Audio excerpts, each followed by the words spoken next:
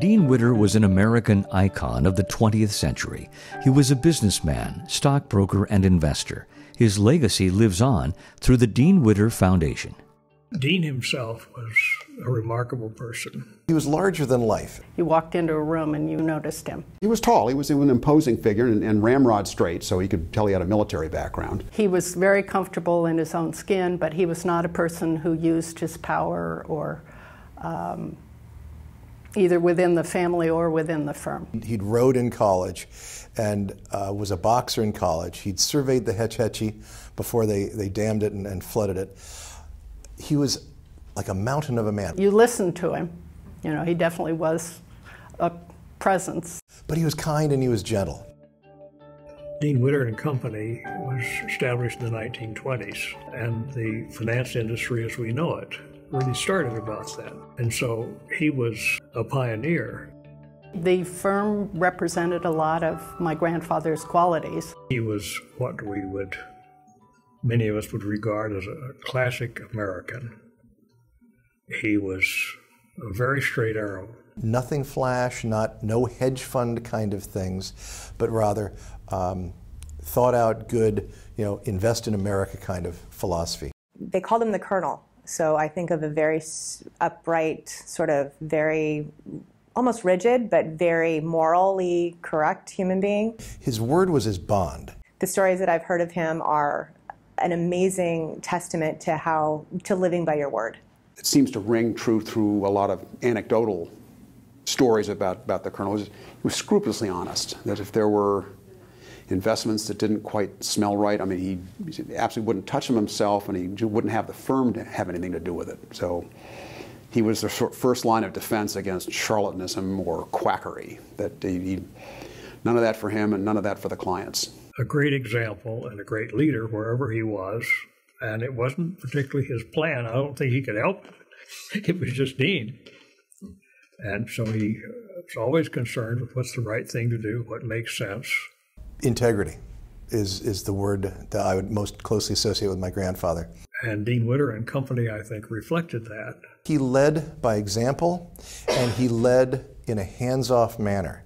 He hired good people and gave them what they needed to succeed and left them alone. He trusted them. If he told you something, you could take that to the bank. He was very proud of his accomplishments, and he was very generous with his time and his family and his life. But I think that he was still, he would be considered humble in today's society, absolutely. I never, ever felt that Dean had any ability to be pompous whatsoever. Dean was ahead of his time when it comes to philanthropy. The Dean Witter Foundation was probably one of the early private foundations in San Francisco. The foundation that he started had emphasis on education and conservation. Education, we all understand.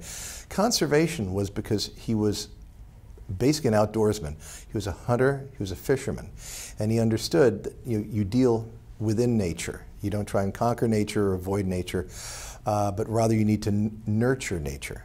I think that forward thinking and that wanting of innovation in these areas in the 1950s is pretty remarkable.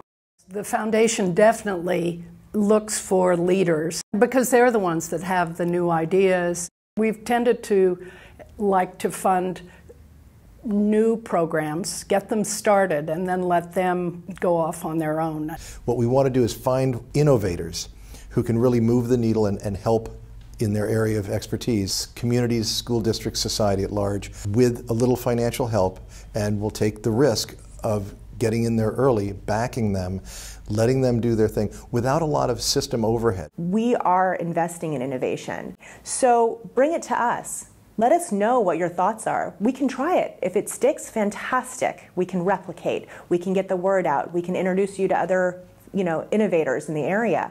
If it doesn't work, you know what? At least we tried. There has to be some learning from it. We gave you the money. We expected you to spend it. You tell me you did. Good. Now what? Follow-on grant? Was this a huge success? Can you now qualify for institutional funding? You're now in the big leagues, or you graduate from the minor leagues. You can go after much larger grant requests because you've done something. You've got a a merit badge in terms of this particular project, and that now qualifies you for a bigger, deeper pocketed audience. I view that as a success. What brings the board joy and what brings the board meeting and return on their investment is really the innovation that we see and the leadership qualities and the people that we cultivate. And I think that that's very reminiscent of how Dean operated. I mean, he started a stock brokerage firm in San Francisco when there were no stock brokerage firms across the country. That is incredibly forward-thinking if you think about it. So everybody was in New York. They told him he was crazy, and he did it anyway. That's so amazingly Silicon Valley. That is absolutely the spirit of innovation and leadership. Find the best people you can, give them the tools they need to succeed, get the hell out of the way. The Dean Witter Foundation, continuing the legacy of Dean Witter in the areas of K-12 education and conservation.